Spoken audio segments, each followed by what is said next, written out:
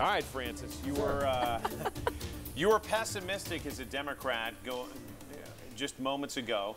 What would give you hope in the last week and a half of the election? Is there an October surprise, as John Griess mentioned, that you think could galvanize more Democrats and say, hey, we're going to see a bigger turnout at the polls?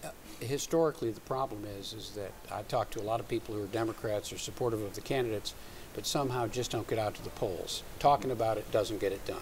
You got to GOTV, get out to vote, and that's the only way the Democrats are going to win. We need more numbers. Tough to come by here. And Susan, your eyes were raised when you saw the number of young people who are not voting. That holds with tradition, but if you're a Republican, at least in this climate, it seems like a positive thing. Yeah, I would like to see more young people vote. It makes for good citizenship, and once they vote, I think they understand the importance of voting.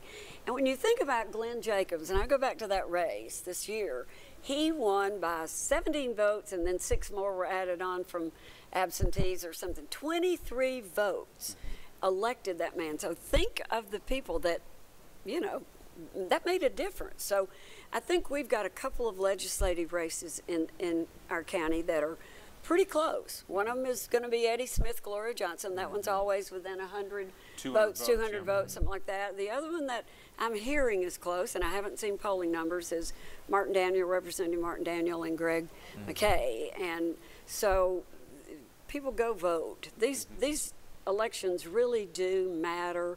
It matters who's in the Senate, it matters who's governor, it matters on the local levels and state representatives. So I encourage everybody to go vote. Whichever way you're going to vote, I hope you'll vote Republican, but John, vote. When we look at the last run here for especially the gubernatorial candidates, they've been pretty nice to each other in the debates. Carl Dean and Bill Lee promising really not to go negative in television ads. Unlike the Senate, I might say. They have not done that. Is there an issue? Healthcare seems to be the biggest divisive issue if you're looking at those candidates and trying to decide who to choose. Healthcare is it. If there's some kind of definer where, Carl Dean, for example, is sticking out. Now, I have heard commentary that says that elsewhere in the United States, healthcare is an issue that really matters as well to other people, and that Democrats are using that as an issue. They're not afraid to use it.